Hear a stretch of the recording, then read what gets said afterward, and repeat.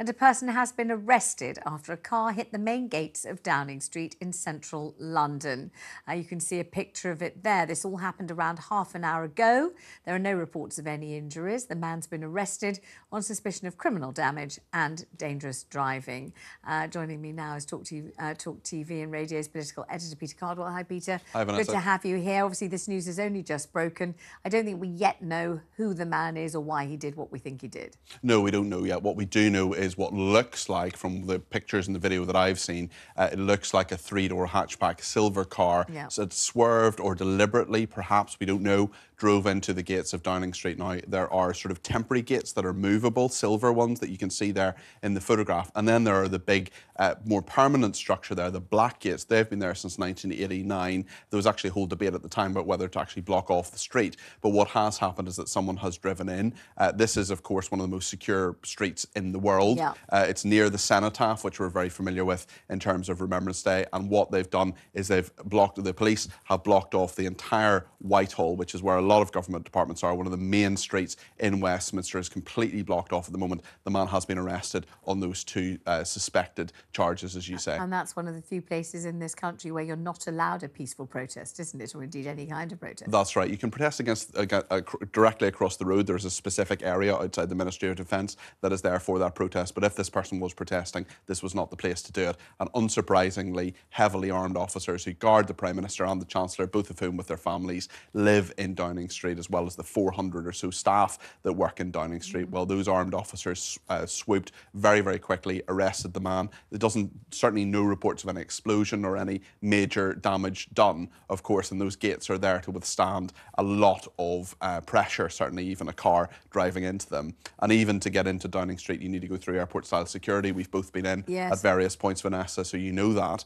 So really, there doesn't seem to be a huge amount of damage done, apart from that alleged criminal damage and certainly the dangerous driving that happened. So this could have been an accident. It could be a protest. It could be some form of attempted terrorist attack. We just don't know at the moment. What we do know, though, is that geographically, the way that Downing Street is set out, it's not, as some people might imagine it would be, if somebody deliberately drove into your garden gate, which could it very easily end up with them driving right into your front room or into your front door or into your house. That's not the layout of Downing Street, is it? So driving into those gates doesn't mean that that car was about to propel itself right into the kitchen where the Prime Minister could have been having a cup of coffee. Well, exactly, and way before anybody could have got to the Prime Minister, if he was in fact in Downing Street, which we don't know whether he was or not. We know that they would have had to get through the temporary gates, the main gates, the structure that's been there since 1989, and also a big a big steel barrier that comes out.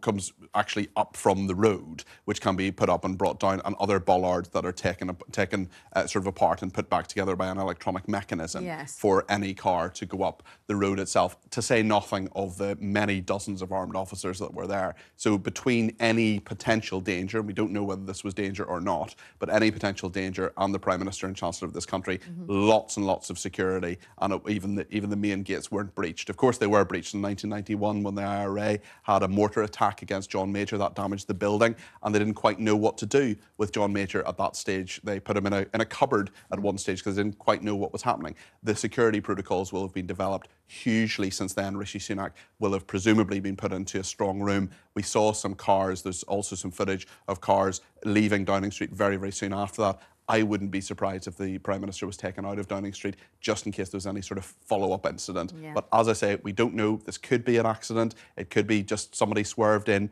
lost control of their car or whatever. Whitehall is a street that many, many thousands of cars go up and down every day. Absolutely. But if people are wondering about the location, where the car hit the gates and all of that kind of thing, it'll be very familiar to people when they've seen, for example, a Prime Minister come out and give a speech at a lectern just outside the front door. So you can see from what we all remember of that, how far the gates are from the actual door. So I would say, what would you say, Vanessa, about 100 yards, something like that? So where the Prime Minister is standing at that lectern, all the press going in, but even, I mean, I go into Downing Street quite often as a political difficult journalist. And even for me to get through, even though I've been vetted and I've got my hard pass and Parliament has looked into me and all the rest of it, I still would have to go through airport-style security to go through and surrender my bag and all the rest of it. So there is quite a lot of security, even as you go in, even as someone who's been vetted previously. There are, of course, as I say, about 400 people who work in Downing Street who go in and out. There are lots of entrances and exits. But in terms of getting a vehicle onto Downing Street, it really is just through those gates. There's no other way to do it. So just to reiterate, we don't know who it is and we don't know why they did it, if indeed they did it deliberately at all. That's right. We don't know if it was meant to be some kind of terror attack. We don't know if it's Just Stop Oil.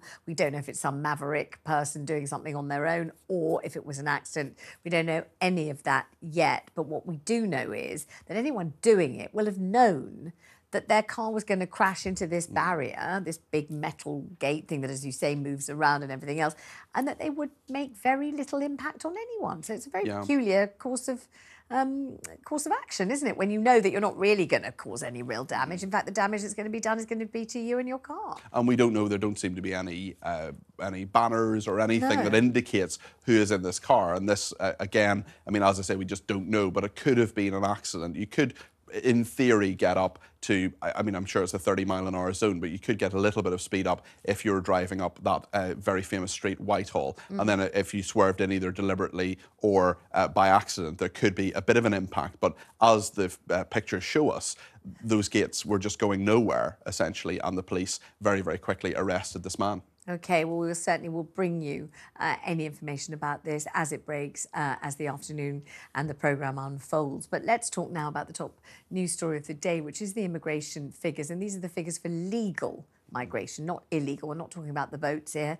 We're talking about people primarily who've come from Ukraine and Hong Kong, we understand.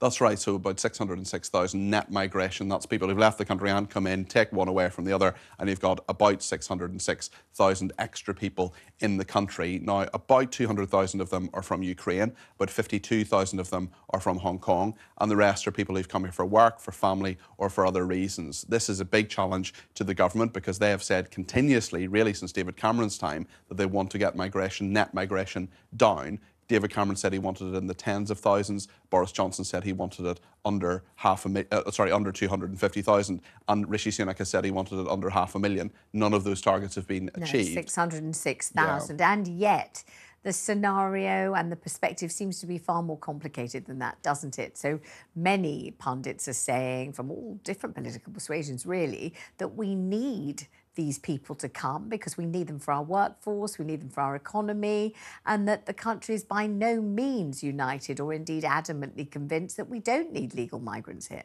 It's definitely something that I think most people would accept to some degree. You need some form of migration if you want to grow your economy. The problem is if it's too much and if there's pressure on services like GPs, like schools and so on, if housing, for example, another huge issue we talk about, if you're going to bring in over 500,000 people every year extra, well, that's going to put a pressure on services. But at the same time, we do have 1.1 million job vacancies. We have 1.3 million people who are out of work. Some people say, why can't they fill them? Well, it's not a like-for-like skills comparison there. And also, it's a question of who's leaving the country. Are there doctors leaving the country to go to Australia or New Zealand, for example, for a better life where they're paid better for better conditions? We're going to go back now to our breaking news story, and that is the story of the car that has collided with the gates of number 10 Downing Street. And actually, for the first time, we can show you the pictures. We have the footage of the car hitting the gate. So you see that silver car, the hatchback, driving along Whitehall. You can see that very clearly. And that's all we can really see. All we have after that is just the footage of a still photograph of the car. There it is, smashed up into the gates. That's it. And a man has been arrested. And Peter Cardwell, a regular visitor, of course, to 10 Downing Street. I've been fortunate enough to be there as a guest several times myself as well. And certainly anybody who aims a car at number 10 Downing Street knows what they're going to get. And that is nowhere near number 10 Downing Street, are they? Well, to me, that looks pretty deliberate from what I can see there. I mean, that's coming. I wasn't sure whether it had come up the street. You can see the black taxi there, or whether it was coming across. So it was coming across with the cenotaph there to the left of the car. It looks as if it's driving directly and deliberately into the Downing Street gate. Seemed to hesitate a little bit there. You see just sort of a little bit slowing down there, then straight into it. So there is clearly some sort of there appears to be, anyway, to me, to the naked eye, looking at that footage for the first time, there appears to be some sort of deliberate way in which that has happened. This doesn't someone whose car is out of control, for example. No, it doesn't at all seem to be out of control. It's driving very deliberately. You can see focused and targeted, plus not pursued by any other vehicles, not mired in any traffic. There are no cyclists getting tangled up with the car. It's by itself entirely on the road, and it's making a beeline directly for the gates of number 10 Downing Street. But if you've just joined us on the programme, welcome to you. Good to have your company. Let me reiterate what's just happened. Breaking news in the last few minutes that a silver hatchback car, has driven, and to all intents and purposes, from what we can observe from the footage, deliberately into the gates of number 10 Downing Street. And therein hangs a tale, really, because these gates are not like the gates of number 5 Cherry Tree Lane or the gates of any semi or normal house that you might see in this country. The gates are gates, you might say, to use a phrase taken from family law, several gates removed from the actual property, aren't they? The gates are gates to gates to gates, really. Yes, they're gates to get into the street rather than to get into the property itself. Yeah, it seems to have come up, I'm just looking at a map here on my phone, it seems to have come up a side street there, just beside the Ministry of Defence, just past the Cenotaph, really. So it will be around those memorials to people like Viscount Slim and Montgomery and Allenbrook and so on, straight into Downing Street, the gates there. So this does look like a deliberate act. Obviously, it's hard to say. You don't know exactly what's happening or what's going through the mind of the person who's there. Yes. But this is not someone who swerved off a road. This is not someone whose car appears in any way to be out of control. No, as far as our observations show, and anybody watching this can see it clearly, and I'll describe it for those who are either listening or taking this show through the app. You can see a silver hatchback car driving along Whitehall, and the road is absolutely empty apart from the car. There's nothing else to put the car off course whatsoever, and the car is aiming directly at the gates of 10 Downing Street. But the crucial thing here is that the gates are several gates removed from the actual property. So were you to go through those gates into which that car, we think, has deliberately collided, you're still nowhere near the door of number 10, are you? No, you're not. And actually, a car that looks like a sort of silver hatchback, looks like a 3-door to me in terms of what I can see. I mean, there's no way that car is going to get anywhere near the gates or the door of 10 Downing Street, especially being driven at the speed that we saw there in the footage. There's no way that it would have the force to get through. In fact, I would imagine there are very few cars that would have the force, and especially slowing down there, as just the footage we're looking at here, we can see it slowing down before going into the gate. So there just doesn't seem to be the force there, which begs the question yet again, Vanessa, as to what on earth it was doing and why. Yes, I mean, you can see the car bouncing off the gate, because the gate, obviously incredibly sturdy, made of steel, not the kind of gate that you can make much of a dent in or indeed drive through or break down. Absolutely. That makes the whole enterprise, if indeed it's deliberate, which we think it is, it looks as if it is, most bewildering, doesn't it? Because you really wonder, peculiar. What was the perpetrator hoping to achieve by effectively, you know, admiring his car in the gates of 10 Downing Street, not really, thank goodness, wreaking very much damage, thank heaven for that, of course, but trying to do what? What kind of point do we assume is trying to be made here? Well, we don't know, and in terms of what is actually achieved, of course we're talking about it, but we don't know the identity of the man who's been arrested. We don't know he's been arrested on suspicion of criminal damage and reckless driving. But, you know, was there any protest behind this? Was there any point to it? Was the person trying to make a point?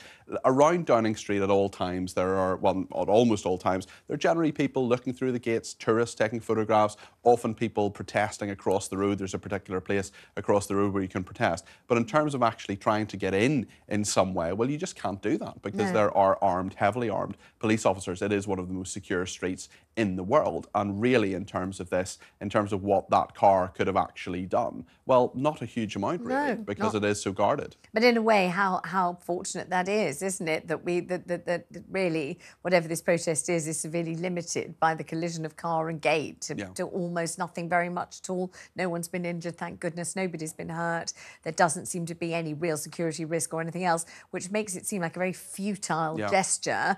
Even more futile, rendered even more pointless by the fact that we don't know who did it. So if they're doing it to draw attention to any particular cause or any kind of, I don't know, patriotic gesture supporting some other country, we don't know what it is. And it could have been someone with mental health problems. You know, we just don't know. There are lots of reasons why a person could have chosen to have done that. They might be making a protest about something that we know something nothing about. That's a personal thing. So we really don't know. It is interesting, though, that it has happened and that they've chosen to do it in that way. Yes. And certainly they were always going to be arrested. Those police officers were always going to swoop and happen. And we remember, of course, PC Keith Palmer, who was killed in Parliament. And there are All other right, let's attacks. go to Talk TV's political editor, Kate McCann, who is on the line. I think she's at 10 Downing Street. Kate, hello. Hi, Vanessa. How are you? Yes, I'm all right. But obviously, I last saw you just a few minutes ago live here in the studio. You've only been gone a few minutes, and we have a car colliding with the gates of 10 Downing Street. Is there any light you can shed on this? Well, I can tell you what I can see right now. I am stood basically where you can see on that footage that the car comes from very slowly from the other side of the road. I'm stood in a pen over here, directly opposite Downing Street. Now, the pen houses protesters of various different sorts. They've been here for quite a long time. It's a fairly sort of well-recognised group of people, different protests. They were all here all afternoon, and nobody seems to have seen where this car came from. Directly opposite Downing Street is the car park for the Ministry of Defence. There are lots of cars parked up there right now. Gates are literally opposite Downing Street, where this car looks to have come out of. Quite hard to understand how that would have happened, given that that is clearly a government building. You'd have to be vetted to even park your car in that car park. But at the moment, what we can see is police officers are looking through the boot of that car. They are, armed officers. Downing Street still closed off. Whitehall still closed off, right to the top of Whitehall near Trafalgar Square and right down to the very bottom near Parliament Square. They're going through the contents of the boot of that car at the moment. Now, it's hard to see what they're looking through. It looks like they're looking through various different bags for life. They're going through the contents very carefully. There were lots of police cars parked here just before. Some of them have left. There's still a significant police presence, as you would expect. Armed officers who are always on guard in Downing Street. As Peter was just saying, I mean, it's one of the most secure addresses in the country. And this car, as you both just said, it didn't make any particular impact with those gates. Interestingly, there are bollards on one side of the fence. So whoever this person is has driven through from past the bollards and into the bit where you would usually drive up and then wait to be given access to Downing Street by the officers on this side of the fence. You then go through, and on the other side of the fence, your car will be checked for anything underneath it. It gets a thorough check before it's allowed to drive in. But as I say, at the moment, that cordon is still on in Downing Street. Officers on either side of the fence currently going through the contents of this car, which is a sort of small silver car. It doesn't look to have really made any impact with the gate that I can see from this angle. Kate, thank you very much indeed. Let's go now to the Labour MP, Thangham Debonair, MP for Bristol West and Shadow Leader of the House. Thank you so much for joining us, Thangham. Obviously, whatever we were thinking of talking about to you, I think was migration and the figures has been supplanted in the news agenda by this collision into the gates of 10 Downing Street. What do you make of this? Obviously, you spend a great deal of your time there. It's an astounding thing to see. It is. I mean, I don't spend yet a great deal of my time in 10 Downing Street, but obviously the sight of it brings back the memory of those awful events of 22nd of March 2017 when PC Keith Palmer lost his life so tragically, defending us from someone doing the same thing to Parliament. I'm relieved to hear that so far, at least, there seems to be nobody hurt, which is good, and that the police have made an arrest. But obviously, it just highlights the fact that we do have people who want to do our democracy harm. And we also have the protection of the police who are constantly vigilant to try and protect our ability to go about our business, trying to do things for the country. And I'm obviously very, very distressed to see these scenes, but I'm relieved to hear that nobody so far has been hurt. Do you, as you go about your business in Parliament, as you walk in, as you walk out, do you feel a very present and constant risk to security, to safety? Are you aware that, everywhere you look, there might be somebody who wants to target either you as an MP or the building or the edifice itself in some way? Security is a priority, and, we are constantly vigilant. I think there's always more we can do. In my role as Shadow Leader of the House of Commons, I meet regularly with the head of security to be briefed. I also have a role in helping to encourage everybody on the estate to take security seriously, and that also includes cyber security. But yes, Entrances are guarded, and rightly so. We have various security measures, which obviously you'll understand I won't go into the detail of. No. But security is everybody's business in Parliament. This isn't a party political matter. It's a matter of defending not only MPs and peers, but of course the thousands of staff who work there every single day, and above all, defending our democracy and our right to meet freely, debate, make decisions, scrutinise the government. It really matters that we're able to do that without fear of incidents like this. And as I said, I am relieved to hear nobody seems to have been hurt, but it's obviously concerning, and I expect that the police will be looking into what the circumstances were, and it's good to hear they've managed to make an arrest quickly. I mean, it certainly is concerning, isn't it? And obviously the questions arising now are possible motivations for this kind of action, which I think we can all see is doomed before it's even started. I mean, you know that a car, an ordinary sort of silver hatchback car, isn't going to make, as Kate McCann, our reporter on the site, said, any kind of dent in gates of that robust sturdiness. You know, they're absolutely solid, aren't they? Rock solid, really. Very, very heavy metal gates. A car's going to end up being concertinaed on gates like that, and whoever drives into them must surely know that. Well, you'd have thought so, but clearly this person, from what we can see in the pictures on your screen, on what you're showing us on our screens, someone clearly did decide that it was worth a go. Now, I mean, it's hard to understand why they would do that, but it was also hard to understand why someone would try to do that back in March 2017. I can only say that I think it's really important that we respect the fact that it's sad that we need this level of security. But unfortunately, when we have people trying to do these things, it does reinforce the need for that security. And my respect for those who come to work every day to keep us and democracy safe, and the thousands of people who come onto the parliamentary estate and to government buildings every day, members of the public who come to see what we do. It increases my respect for them even more. And it also reminds us all of us in the parliamentary community, that security is paramount, and we do always need to be vigilant so that we can go about our democratic business, our lawful business, as people wish us to do. Here, what are your memories of March 2017? The horror of it, to be honest. Yes, can you describe what it was like and what happened, where you were at the time, just so people realise really the enormity of this kind of thing, the not just the symbolism of it, which is pretty shattering in itself, but the reality of it when you're really fearful and when it's actually happening. The reality of it was dreadful. I mean, for me, mostly the horror of it is the fact that we quickly learnt that a police officer had lost his life defending the parliamentary community. And that was the worst thing about it. We were voting at the time, so we were in the voting lobbies surrounding the chamber, and it was quickly obvious that something had happened. We do have robust procedures, and as it happens, I'd been briefed on those, as at the point then I was a whip, an opposition whip. So we'd had a security briefing weeks before then, so I was aware of what might happen. We went through, what was called a lockdown. It's a different sort of lockdown from the one we had in COVID. And we had to spend several hours with just getting news on our phones and our iPads to see what was going on. But the paramount emphasis on security, it was sorely tested. Yes. I think that we showed that when it comes to a crisis, it is frightening, obviously, for the many staff. I mean, I had a member of staff who was much, much closer to the incident at the time, just by sheer coincidence, than I was, and had been really terrified. And I think there were many people who experienced that and who were in effect witnesses to what happened.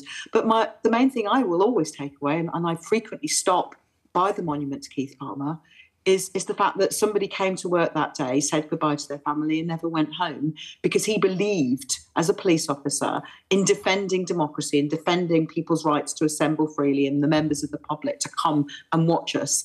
And that's awful, because the person whose name I make a point of not remembering, the person who did it, had only evil intent. He killed other people. I mean, let's not remember, it wasn't just a police officer. Yes. It was also people who were just crossing Westminster Bridge on their way here.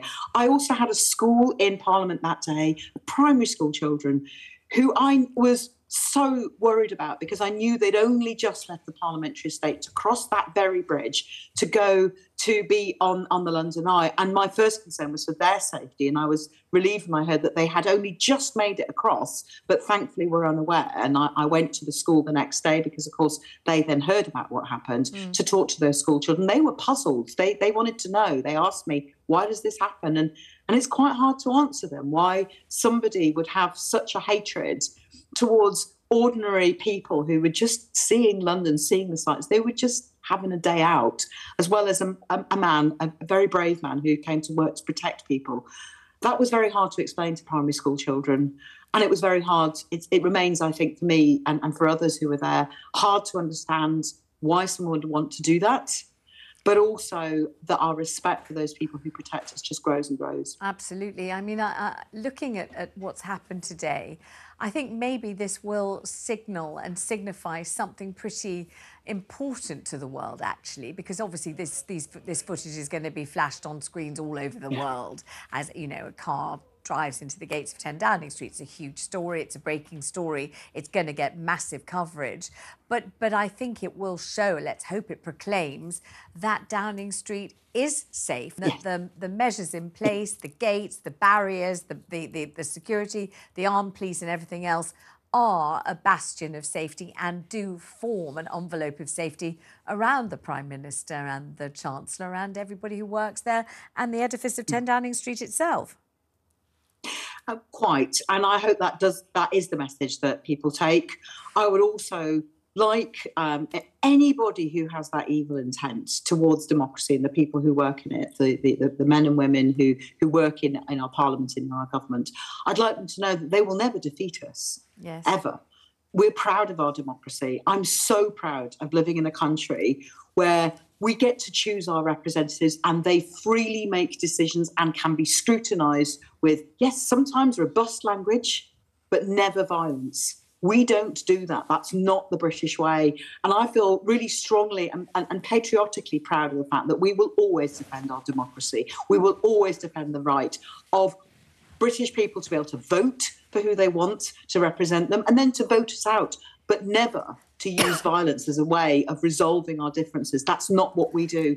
We have democracy for a reason, and I hope it's, as well as a reminder to anyone with evil intent that they will not succeed, but also to all of us to treasure our democracy. It's a precious thing. It really matters, and it matters to me personally. Here, Thagnam, thank you so much for that. Listen, why don't you just wait, if you've got the moment to do so, and listen to our political editor, Peter Cardwell, because he has some information and just take the story on a little bit further, I believe. Peter, what have you been able to discover? Well, Vanessa, as I've been sitting here on the sofa, I've been in contact via WhatsApp with some people who are inside Downing Street. Yes. They were temporarily in lockdown when this happened just over an hour ago. The Prime Minister, Rishi Sunak, was in 10 Downing Street. He's not anymore. He was taken away very quickly once the lockdown lifted. He has other engagements to go to, but he was taken out the back door of Downing Street, which is actually on a lower level, and then taken out the sort of road at the back, which is called Horse Guards. So everybody's fine. There's no issues, no injuries, as we know, and the car didn't get anywhere nearer. It looks like a Kia car, the brand of car, and it is a 3-door car. So we're not talking about an SUV. We're not talking about a big, strong, very robust car here. We're talking about quite a small car, and the man who's been arrested, there are some photographs of him circulating and handcuffs being dragged off by police, but of course we don't know his identity and we don't know his intent, but certainly the people I've been speaking to inside Downing Street are safe and well. Everybody's okay. Well, that's very good news, Thagnam. That's very, very good news. I'm assuming there's a very strict protocol about what happens in these sorts of events, Thagnam, really, isn't there? This removing of the Prime Minister from the vicinity immediately. 17, but I mean, I wish to just emphasise, and I hope I've not given this impression, that of course we don't yet know what the motive was, and we've no idea at all what the circumstances are, and it's just really important that we let the police do their job now, investigate what's actually happened, and yes, a good reminder of the fact we do have protocols to protect the Prime Minister and our members of government and Parliament. We heard that in 2017, or when there was an attack aimed at John Major, that he was secreted in some kind of secure. It was described as a cupboard, but I'm assuming that in 10 Downing Street there are safe spaces, by which I mean reinforced and locked and that kind of a thing. in the event that such a thing as this should occur? I mean, I don't know the detail, and you wouldn't expect me to share that with the public if I did. But I do know that certainly in 2017, the Prime Minister was made secure as quickly as possible. But also it was important to show that no matter what, whatever the motive of this person, as in 2017, we shall continue with our democratic business. The Prime Minister is the Prime Minister no matter where he is. I'm glad that he's secure. I'm glad that nobody was hurt. But it's important for our democracy that we are allowed to continue and that people understand that we will carry on doing our jobs no matter what.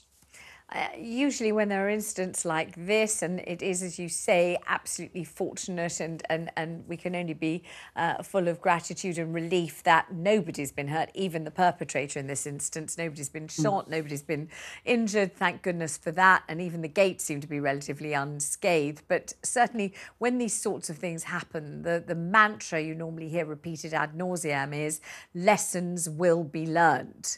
I wonder if you can see at a glance any lessons that should be learned today, or whether you think lessons have been learned as a result of the last attacks on 10 Downing Street and Westminster Bridge, as you quite rightly say. And it's clear by today's result that we've learned the lessons we need to learn.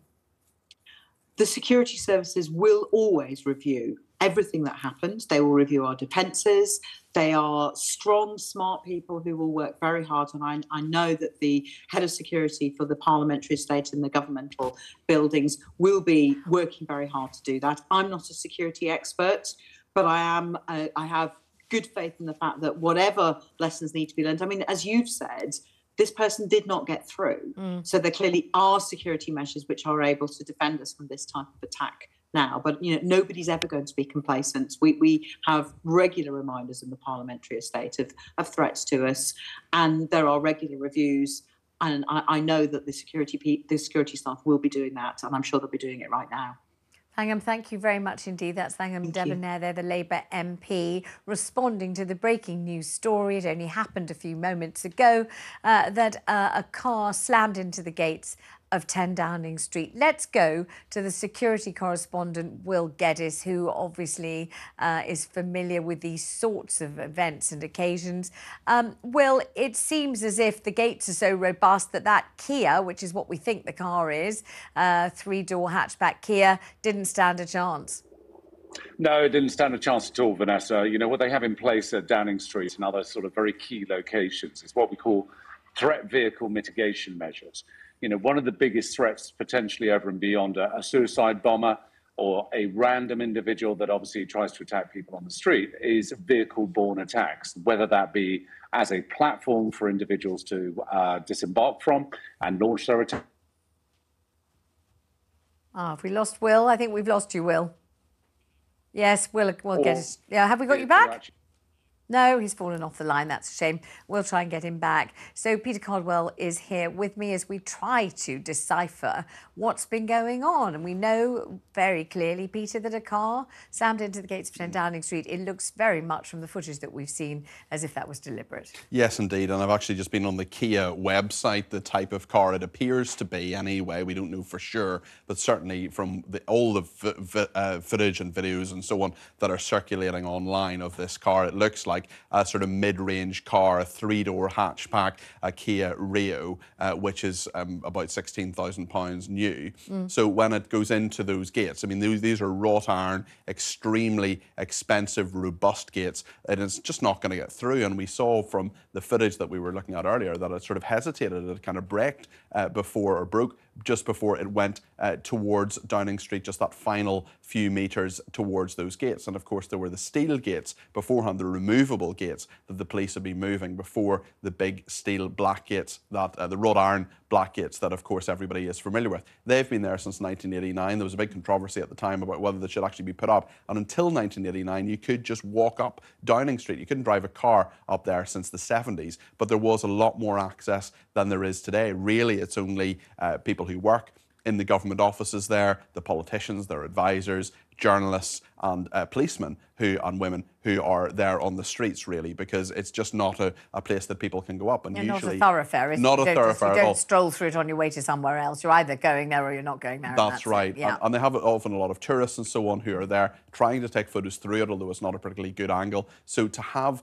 a run at it would be a tricky thing. And of course, you have so many heavily armed police officers, specially trained police officers who look after Parliament, who look after diplomatic buildings as well, the embassies right around London and Downing Street as well. So Rishi Sunak, as we know, was in there. He was removed very quickly, went out the back gate in his convoy. He, of course, have been involved in that very brief lockdown that happened as well. And as I said a few minutes ago, I've been talking via WhatsApp to a couple of people who are inside that building. They say everybody's fine, nobody's shaking or anything. The police did their job, they did what they were supposed to do, and everybody was safe, so no injuries. But this man driving the car has been arrested on suspicion of careless driving and criminal damage. Thank you, Peter. We're going to go back to Will Geddes, the security expert now, but I tell my team what I'd like to do, if they can organise this for the programme. I'd like to talk to Peter Blexley, or one of the senior police officers that we normally talk to on the show, and discuss what will be going on now with the person that they have arrested. I'd like to know what sorts of lines of questioning take place, you know, how quickly they managed to ascertain who the person is and what the person's motivation was, because at the point of talking to you now, as this is pretty much breaking news, only happened around about half an hour ago, that a car crashed into the gates of 10 Downing Street. We don't know who the person is that did it, who the perpetrator is, or why. So we don't know if it's somebody with some kind of terrorist intent, somebody making some kind of protest, somebody with mental health issues, somebody who's trying to stand for something or other. We have no idea. But certainly if they were trying to do it for publicity or for the sake of protest, they picked a peculiar way of doing it because they haven't advertised who they are or why they're doing it. If you look at the Just Stop Oil protesters, they always make it very clear with signage, with what they're wearing, with what they tell the watching media, that they are doing a certain thing because they represent Just Stop Oil, so nobody can be in any doubt. Normally, terrorists do something pretty similar so that you know what it is that they're trying to achieve. But this person has done it in the most peculiar way, and also chosen a most peculiar way of doing things when you know that he's going to be thwarted before he's even started because the car is flimsy and the gates are not.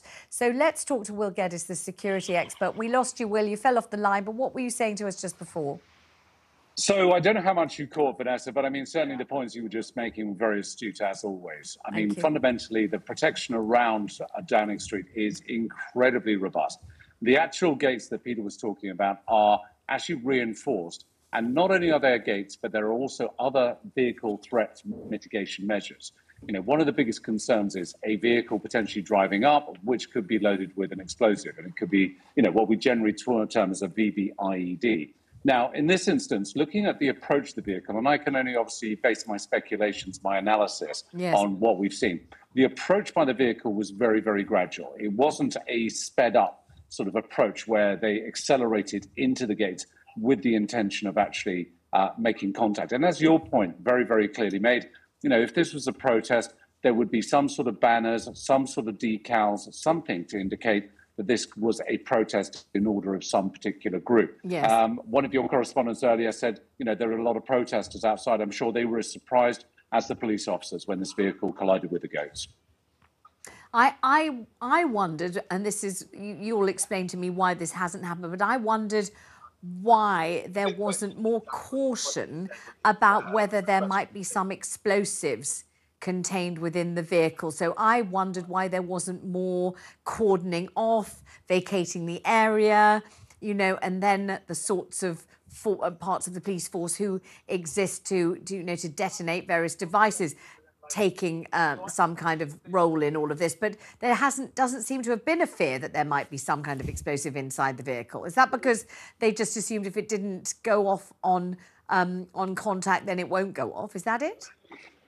Well, there is that absolutely viable sort of analysis by the police officers actually who were stationed there. And again, as one of your previous guests was saying, the police officers there are very, very highly trained. They're not your standard police officers. These will form part of the royalty and specialist protection that you and I were talking about the other day. And they will have had training to identify, assess in a very dynamic, very quick way what kind of threat they were facing. Now, I would presume that they made an assessment, a very immediate assessment on the driver, his condition, his status, obviously when that vehicle impacted. It didn't impact particularly hard, Vanessa, so I don't think he would have necessarily been concussed by the impact. So he was probably intelligible to be able to talk to and to communicate with. Now, my feeling is, and I mean, I could be wrong, I have been in the past, but this isn't a terrorism offence. This is a driver error incident. Motivated by what? We don't know yet. We'll probably find out. But at the moment, the police officers certainly will be going through this individual's background intrinsically quickly. There's a fast track into the Domestic Security Services MI5 of any individual's name, which will be cross-referenced against a list of names that they have both as priority targets or subjects of interest and those that are on the lower echelons. Does that mean you're implying that this might be likely to be somebody possibly with either mental health issues, some kind of personal grudge, that kind of individual who's not affiliated to any particular either terrorist cause or indeed Just Stop Oil protest type cause? Do you think it might be somebody on their own individual mission to do something pertaining to their own life and their own personal problems? Is that what it's looking like to you? That's how I'm feeling it right now, Vanessa. You know, certainly in terms of, we've seen protesters, whether it be Extinction Rebellion, Just Stop Oil, any of those guys, they have a particular modus operandi that they follow these days in obtaining as much publicity as possible. Now, one point that you did make, which was incredibly valid, is the actual subject of the attack, which was 10 Downing Street, or certainly the middle of Whitehall there. Now, that in itself will garnish huge amounts of publicity and media coverage, obviously, across the world. Everybody will immediately know that location, whether they've been to the UK or not. But I would say, just looking at how the vehicle was moving, certainly in terms of its speed, I don't see this necessarily as a very deliberate, directed, premeditated attack necessarily by someone who is coherent. I think this person may very possibly turn out to be someone, as you assess, to either have some mental health issues or is acting on their own volition, not under the banner of any direct action group or terrorist group. Will Geddes, thank you very much indeed. Let me go to the guest that I wanted most to have on the programme, and that's Peter Blexley, former senior police officer. Peter, thank you very much indeed for joining me on the programme. You know, this is a breaking news story, and at the moment, many questions hang over almost every aspect of it, but you'll be able to answer one, I'm sure, which is this man, the perpetrator, has been arrested. What will be happening to him now, and what sorts of lines of questioning will the police embark upon as a matter of urgency? Thanks for joining me. Good afternoon. Good afternoon. I just need to correct you. I was a lowly detective, not a senior officer, but very experienced in a lot of different fields. Yes, I've seen the images of this man being led away in handcuffs. He looks about my age, to be perfectly honest with you, from the picture that I saw. He's got a bald spot about the same size as mine and doesn't fit any kind of profile that we might have expected people from more traditional expected terrorist backgrounds to come from. He will be taken to a very nearby police station, quite possibly Charing Cross, which is literally just a few hundred metres away from Downing Street. He will, of course, have legal representation, should he want it. He will be searched. I would imagine there are ample grounds for him having a very thorough search, and then the legal due process will follow. He will be questioned at some point, or he may be examined. What happens if somebody, and I'm just merely hypothesising here, if somebody is arrested and it is suspected that they've got considerable mental health issues, then, of course, a medical expert would be called in to examine them to see if they were fit to be detained. Peter, I'm just going to interrupt you, Peter, just 1 second to say what we can now see on the screen is the footage of this individual being arrested. We haven't been able to see that before, but now we can.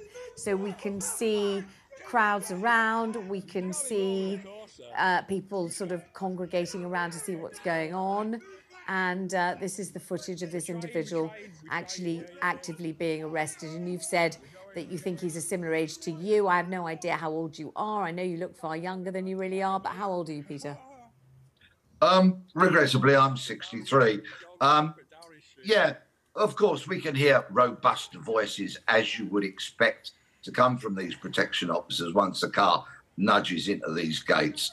I mean, from the images that I've seen, it looks like the airbag didn't deploy. So it was clearly a very low impact, a very little damage caused, as I can see. Mm-hmm. So this is not the determined, life-threatening kind of actions from somebody we might expect hell-bent on causing carnage and taking lives. And of course, by the way the officers dealt with the vehicle very swiftly, it was clear they didn't believe it to be containing other devices. So that might well have been information that was extracted from the man that was arrested. It may have become blatantly obvious to the officers very, very quickly that this man perhaps was acting alone, was in no shape a terrorist, and might be just making his own little personal protest about something or other. And let's face it, today's been the day when migration figures have been announced. Who knows if he's somebody disgruntled with the government and just having his 15 minutes of fame and trying to make his point in a very, very foolish way, I would say. Of course. So once he's, taken to the police station, you think it might be Charing Cross, it might not, but it might. And then what happens? Presumably he's in handcuffs. Presumably he's taken for questioning if he's in a fit state of mental health to seem to be robust enough to answer questions. How many police officers will question him, and what will the environment be like? Because we've all watched far too many police dramas, and I think we all think we know what's going to be going on, but we don't necessarily. Well, once somebody enters a police station, they are having been arrested, they are really under the control of the custody sergeant, which is a very important role defined by law. And it is the custody sergeant who overwhelmingly has the responsibility for that prisoner whilst they are in custody. And when I say responsibility, I mean that all legal obligations are met, that the person is kept safe, so that person is not allowed to harm themselves. Mm-hmm. And of course, that would very much be a priority if you thought somebody had a mental health issue. So the custody sergeant performs a very, very vital role. The person will, of course, be searched to ensure that they've got no articles on them with which they could harm somebody or harm themselves. They'll be asked about if they need any medication, if they take medication regularly. And as I mentioned earlier, there will, of course, be a need for legal representation, should that person want it. If they don't have their own lawyer that they nominate, then a duty solicitor or legal representative experienced in dealing with people in police custody will be called, and they, of course, will represent that client's interests in the legal sense after they've had a consultation with them, so long as the custody sergeant deems that not to be a risk to anybody. Would you say in these sorts of circumstances, and I don't know how familiar or common these sorts of circumstances really are, that somebody deliberately drives into the gates of 10 Downing Street knowing that they're going to make zero impact and with no sorts of insignia or banner or anything else to tell you who they are, and quite clearly with no explosives on board, thank goodness. But when somebody of that ilk is being questioned, are they, would you say, normally keen to say who they are and why they've done it? Because if they didn't want it to be known, they wouldn't have done it. Or can it suddenly all get very quiet and difficult to kind of follow if you try to question them? Is there a possibility that they might just not cooperate at all and leave the officers utterly confounded as to who they are and what's going on? Well, as you quite correctly say, these are such rare circumstances. I certainly can't recall somebody driving a car into the gates of Downing Street for many years, if at all. So it is an almost unique situation. The custody sergeant, bound by the laws of the land, will put in place all the necessary procedures. And I'm sure that the officers chatting amongst themselves will be very interested to know what this man's motives were. Why on earth he took on this potentially very dangerous thing? Because whilst the speed of the car might only have been a few miles an hour, if you're driving that into the gates of Downing Street with all those armed police officers nearby, you are creating a hazardous situation, not potentially only for that driver, but for innocent members of the public who are in the vicinity. And those cops at Downing Street do like to engage with the public. They do allow them to have a peer through the gates so they can actually get to see number 10, which is about 100 yards or so from those gates. And so this really was an act of considerable irresponsibility, even though there's no great speed involved. Peter, thank you. Let me just talk to Peter Cardwell, because I think you've got there's more news. A slightly weird coincidence, and I'm sure it is a coincidence, but within the last number of days, there have been this sort of thing has happened in a couple of different world sites. So the White House, for example, on Monday night, a man hired a U-Haul, a sort of moving van, to move furniture around it, and went into the gates of the White House, for example. Now, he had psychiatric difficulties. He was saying all sorts of things and was taken away by police and has been charged with that. And 6 days ago, someone, again with psychiatric problems, drove into the Vatican as well and was shot at by gendarmes, by the officers around there. So whilst I'm not suggesting for a second that any of these are linked, it is quite weird that within the last week, 3 globally famous sites, the Vatican, the White House and Downing Street, have been targeted with similar sorts of incidents. I'll not say attacks, because we don't know whether there's an attack or not, but certainly similar sorts of incidents. So it is, at the very least, a very strange coincidence that that has happened. That is very strange, and actually seems much too great a coincidence not to have some kind of link about it, because we don't in general hear about this. It's not a kind of routine thing that people are generally driving cars or vehicles into enormous kind of national edifices, is it? No, it's not. And at the same time, all 3, nothing really happened. At the White House, for example, no Secret Service or officers or any staff of the White House were injured in any way. And similarly, the Vatican, no one was injured there either, and people were just arrested. And as Peter Blexley was saying, but in this case, and certainly in those cases as well, the law will take its course. But it is a very, very strange coincidence in terms of the fact that within the last 7 days, those 3 things have happened. Very odd. But it's being suggested, is it that those perpetrators that they've already questioned, mental health issues are part of it? Yes, certainly. With the Vatican, the person was taken to a psychiatric hospital. For example, with the White House, the person said, I'm going to kill the president, things like that, and talked about his admiration for Nazis. And there appears to be some sort of psychiatric element to that as well. But with this person, of course, who has been arrested in regard to Downing Street, we just don't know, and I'm sure detail will emerge over the next few days. But again, actually, a second person has contacted me from inside Downing Street, who I've been chatting to on WhatsApp, saying, look, all's fine, we're all absolutely fine inside here. It was obviously in lockdown for a short period of time. Rishi Sunak then left. He was there in Downing Street. He's now left, and he's perfectly safe. OK, well, that's reassuring at least. So the news so far, what can we tell you about what's gone on? We know that a vehicle has been driven into the gates of 10 Downing Street. Now, what that means in practice is not the same as driving them into the gates of your house or the gates of any building near you. The gates are far from the door of 10 Downing Street. And so the damage that's been done has been done primarily to the car.